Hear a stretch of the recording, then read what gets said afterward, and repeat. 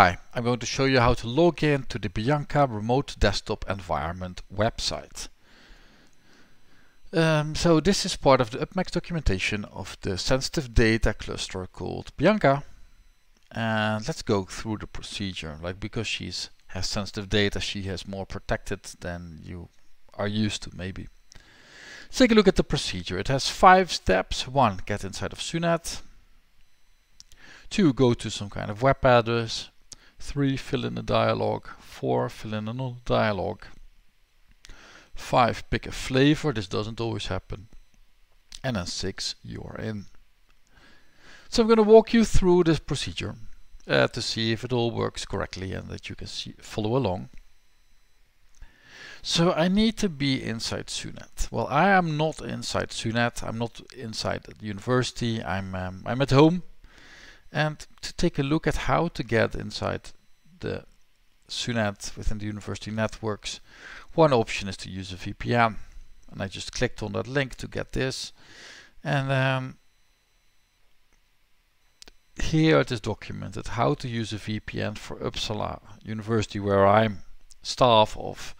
I needed to go to some kind of page that is blocked. So I can't show you, but it gives you a VPN. So I start my VPN that I've set up for UpMax University, and yours may look a bit different if you if you're from a different university. But this is how it looks like. Connect to vpn.uu.se. Now it will ask me a lot of information like who I am and 2-factor authentication stuff. Let's take a look at what it's doing.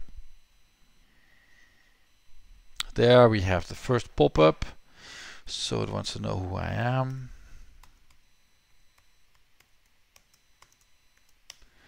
And now it needs 2-factor authentication. It uses Microsoft Authenticator for this. So I'll go to Microsoft Authenticator. And I look for the token called, take a look, need to unlock the thing.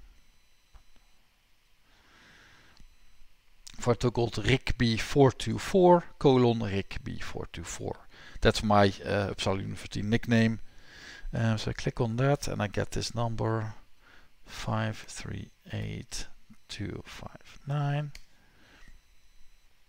And now my VPN took me onto its network. So you'll see that this pop-up now shows up that I'm connected. Sometimes it will disconnect me for reasons and I'll be connected 10 seconds later again. But I am now inside the university networks. So I've done this step, but if you're inside the university, you don't need to do this. Next step, go to the Bianca website. So I've opened it in another tab, so here it popped up. Let's take a quick look. Step 3, fill in the first dialog. Alright, so I'll need to fill this in, this first dialog. So my name is Richel.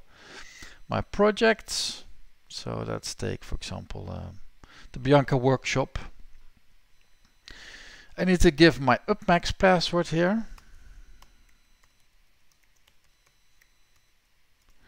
And also for UpMax we have a 2-factor authentication number.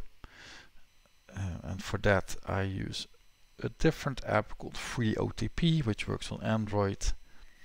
And I'm looking for the key that says UpMax and it says Richel at UpMax. So Richel, that's my UpMax username and my regular name. And that number is 494023. So I think I've just now did this step, fill in the first dialog, fill in the second dialog using your regular password, right? So my regular password, no second factor authentication here, is my UpMax password. There. So this is filled in. 5.